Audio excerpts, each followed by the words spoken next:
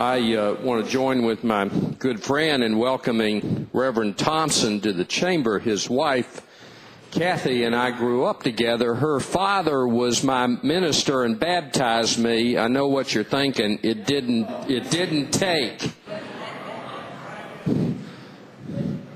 Mr. Speaker, I'm worried about your caucus. I think that the stress in the House Republican caucus is starting to show a little bit, and I hesitate to use the word "I feel your pain," but I understand and feel the dilemma that you're in.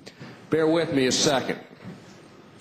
Last November, Republicans had a great night in this country election-wise. They took back the House of Representatives in a resounding fashion. Now, my humble assessment is, though, that it wasn't so much about hiring Republicans as it was about firing Democrats.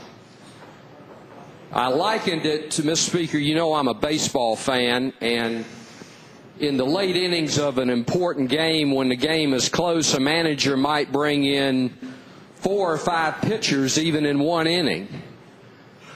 He's not real sure whether the next guy he's going to bring in can throw strikes. All he knows is the last guy couldn't do it.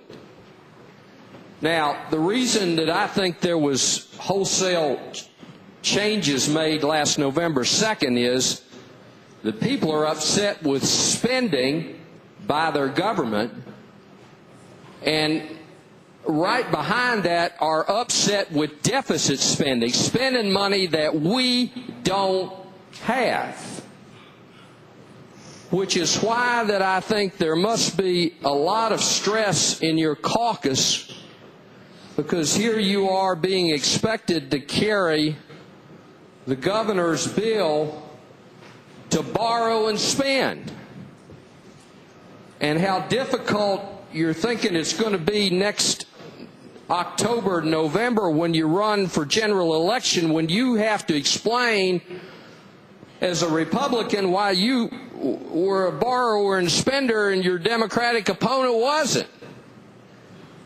But I also understand, Mr. Speaker, that there's an awful lot of safe Republican districts, and maybe a lot of your members can get over that, and particularly after a redistrict might strengthen them some. But you got another problem. It's called the primary. This little group, let me see, what's their name? The Tea Party? Ooh. And the last time I checked in some of these newspapers, they ain't real thrilled with the borrow and the spending either. Will Rogers once said it's a whole lot easier to criticize the guy in charge than have to apologize for him.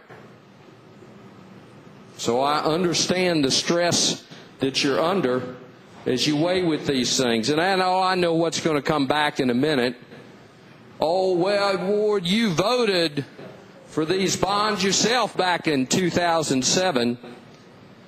2007 was a lifetime ago, and circumstances have changed. And the climate that's out there now, both economically and politically, is light years from 2007. Mr. Speaker, I wish I could tell you what to do.